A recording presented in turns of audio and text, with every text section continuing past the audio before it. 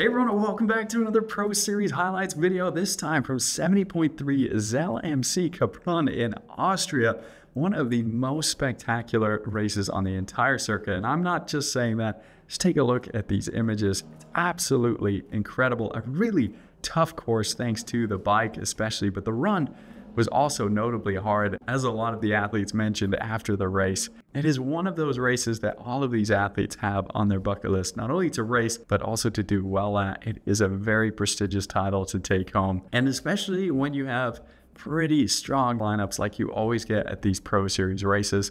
A lot of athletes chasing those Pro Series points, but also many are here just to test themselves in what is an ever-growing, stronger and stronger contingent of athletes at this middle distance. A lot of short course athletes making that jump up, and we're seeing a lot more names stand out, many of whom we haven't heard before, and a couple of them we have heard of before, but they are just solidifying their names in the sport, and they were two German athletes today who did just that.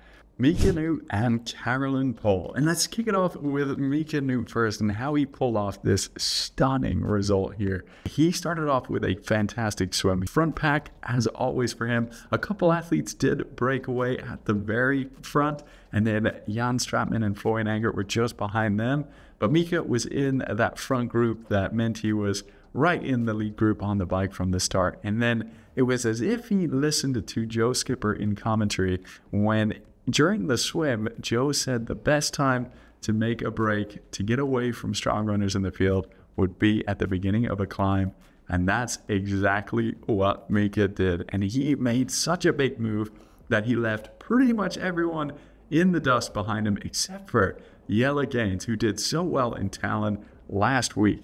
And so it was just those two for quite a while. But then when they got to the top of the climb, Jelle said he never saw Mika again, and he was just descending so incredibly and then keeping his speed so that he picked up a 4.5 minute lead coming into T2. And Mika is known to have an exceptionally fast run, and there was going to be no challenging him from here on out. He smashed the bike course record with a 2:02 bike split, outbiking the likes of Robert Callan. Remember him? He set the world's fastest Ironman bike split and broke the course record last week.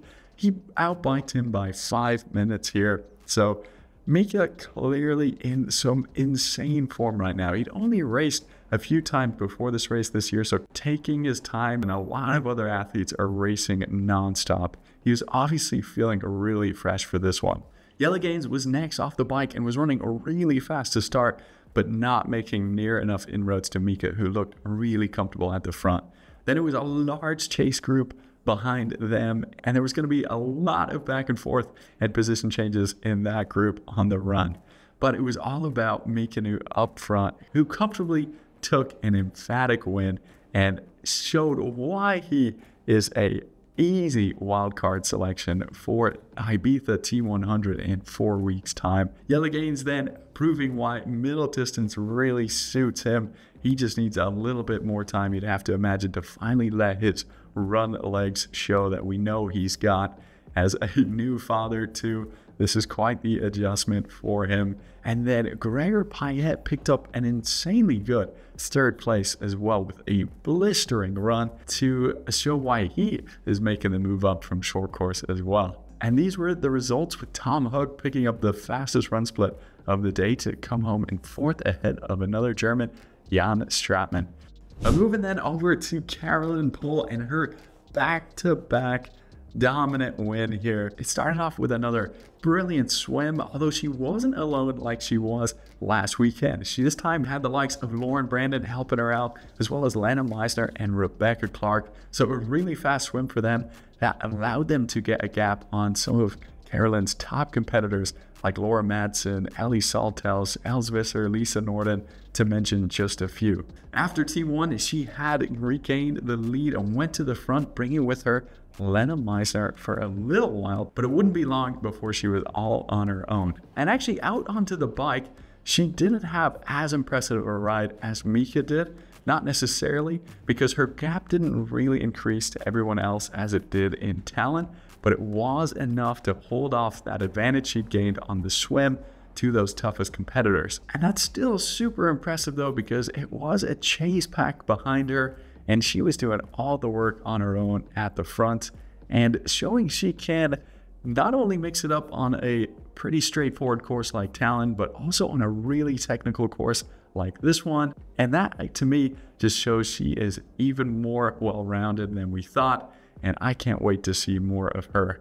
She held on to that lead easily on the run, although Grace Tech was really moving and gaining into the race as it went on, and she eventually ran down Laura Madsen in the last kilometer of the race to take second place. But it was still over a minute and a half behind Carolyn Pohl, who this time looked much more confident and pumped up as she crossed the line, a lot less emotional and teary-eyed, but just a lot more aggressive. Thoroughly impressive win.